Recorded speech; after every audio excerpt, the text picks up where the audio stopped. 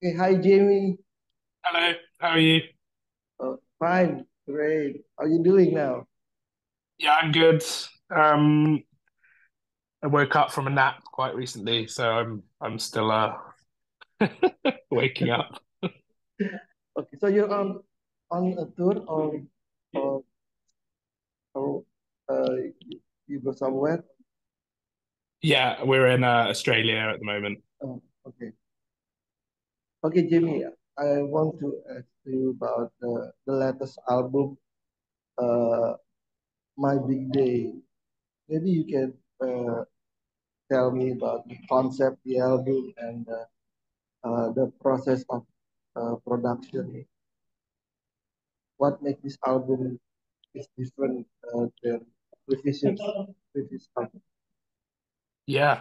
Um, so I mean, we released the album more than a year ago now, so we're kind of coming to the end of touring it. And this will probably be the last tour that we do for the album. So it feels like quite a long time ago now that we were Uh-huh. making it.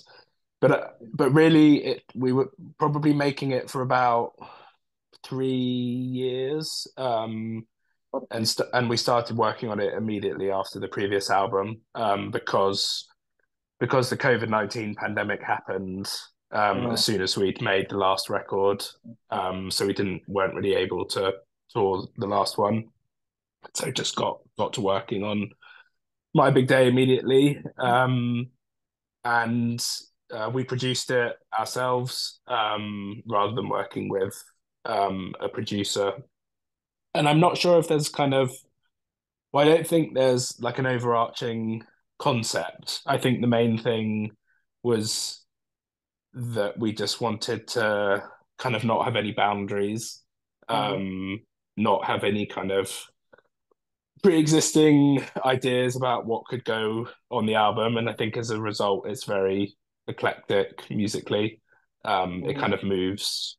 There's lots of different kind of styles of music and genres on there. And then I think it is where it's probably the biggest departure from what we've done in the past is just that we worked with a lot of like other artists outside of the band.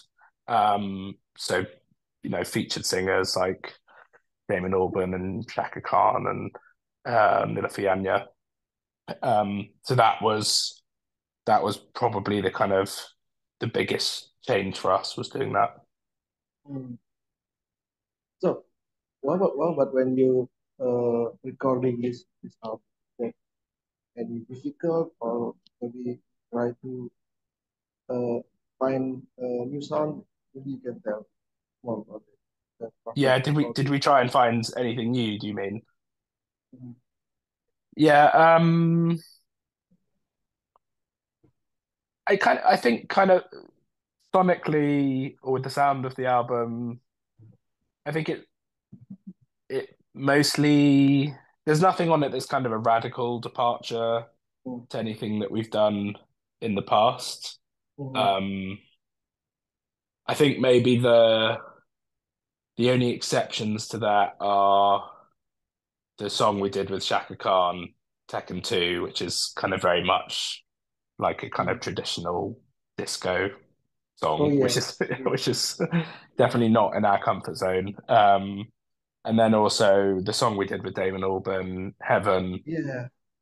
I think is quite kind of orchestral, and we were kind of referencing the Beatles a lot with that, kind of like Abbey Road era Beatles, and that is quite that again that's quite different to anything that we've done in the past. So, many musicians is involved in this album, like yeah, you said before, Lemon Alban and Chaka Khan, right? And also Holly Humberstone. How do you ask them to involve in this album? Is it because they're famous, like Yeah, it was kind of different for each person, and it's quite different asking like a small indie artist if they want to be on it versus asking Shaka Khan. Yeah. Um, and some of the people were people we had kind of pre-existing relationships with. Like Jack had worked with Damon Albarn before on some of other Damon Albarn's solo projects. Um, and then Holly Humberson we kind of knew already. And I think Jack had done some co-writing for her in the past. Um, but then everyone else was just people that we admired, and I think Nilofer Yanya and Jay Som, I think we just messaged on Instagram, kind of slid into their DMs, so to speak, Yeah. and said, "Would you be interested in working on this together?" And it turned out they were both fans of the band already.